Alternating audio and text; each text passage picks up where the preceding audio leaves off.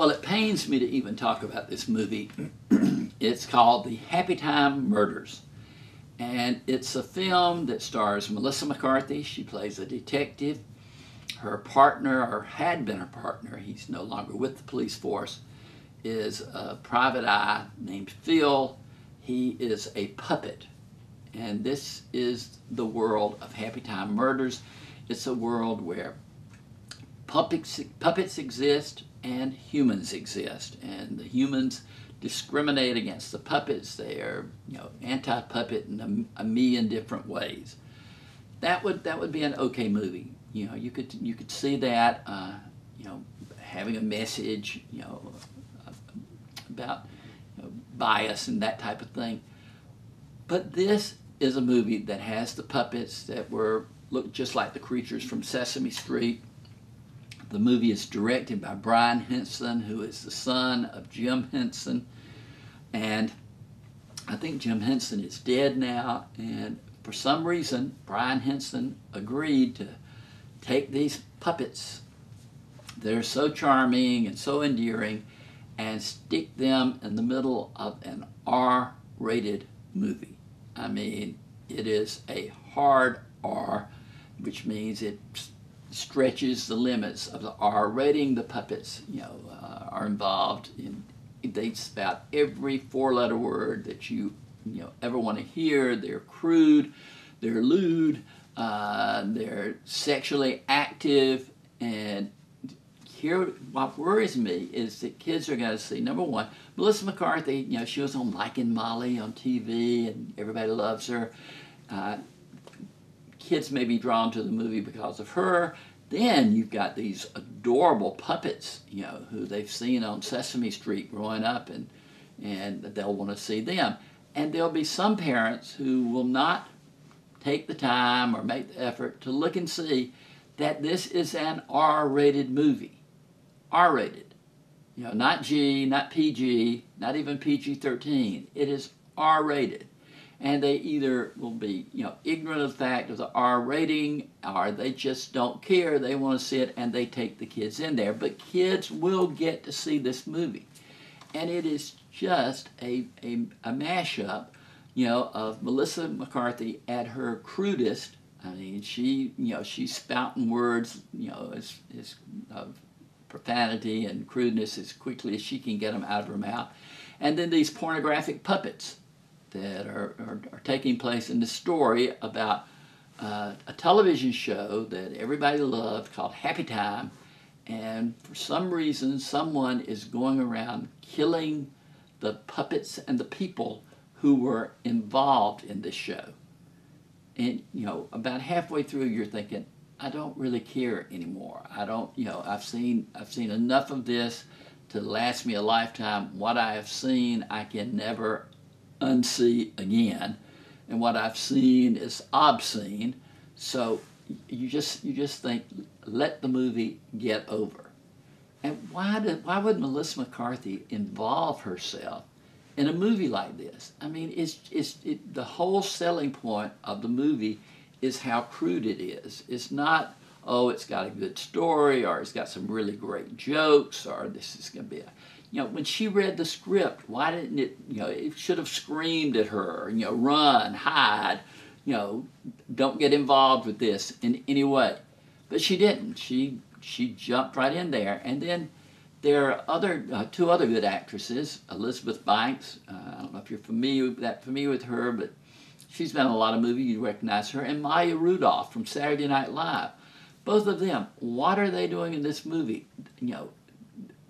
They're too good for this movie. Joel McHale is in the movie as an FBI agent, but he's not that good an actor anyway, so I don't care about him. But Melissa McCarthy, Elizabeth Banks, and Maya Rudolph, I do care about them, and I wonder if they thought it was funny.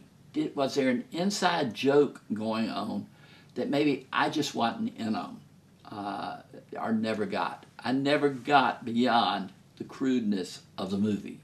I just never did.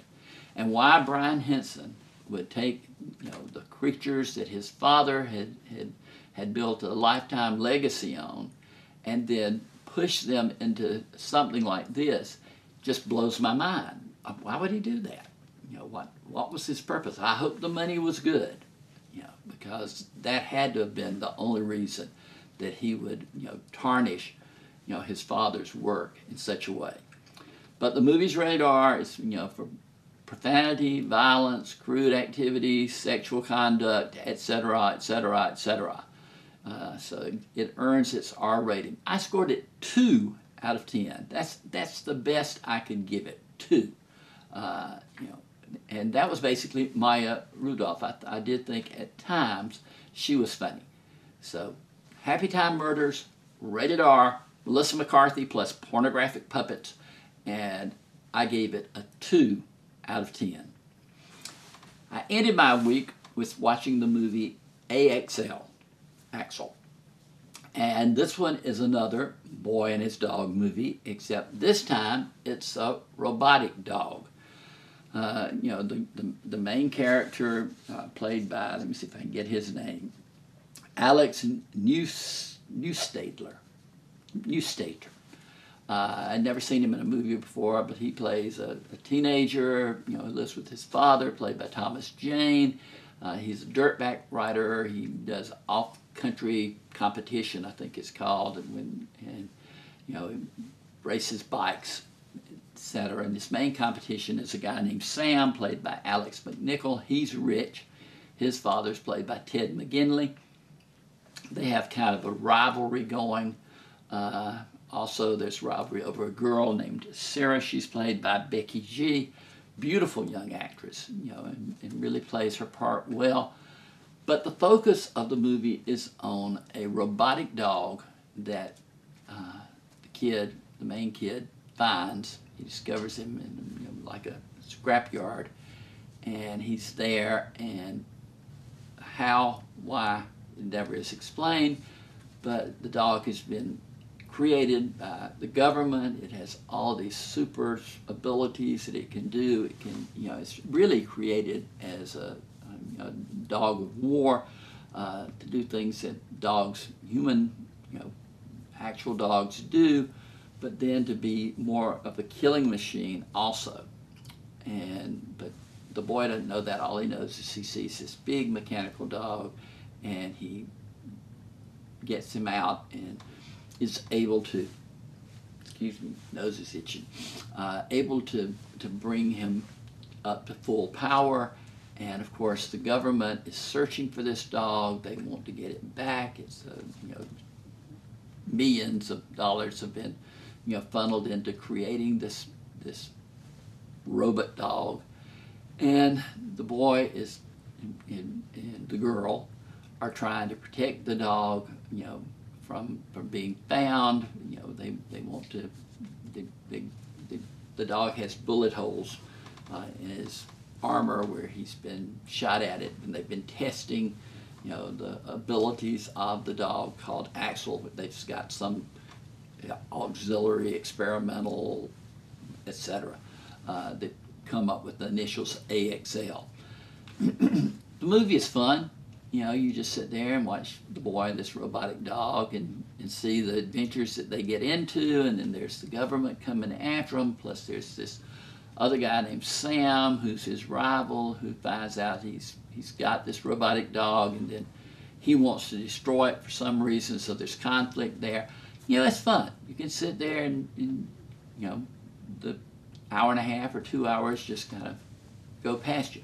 It never explains things. It never explains how the boy has this ability to you know, repair the robotic dog in any way. You know, I know that it says that there's, you know, information provided that the boy gets gets aware of, that through his computer, you know, going and finding information that gives him, you know, the ability to help repair the dog. And also the dog has things inside itself that helps it repair itself.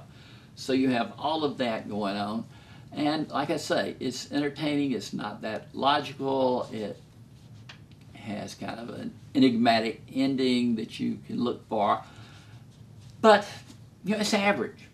You know, again, This movie is rated PG, very, very mild profanity, just, a little bit of violence with the dog, but PG rated. I scored it again, just like I did Alpha, about the boy and the wolf. This one's, boy and the robot dog. I scored it 5 out of 10. So, it's just right across the board. It's not anything really great. It's not anything really bad. It's just something to watch.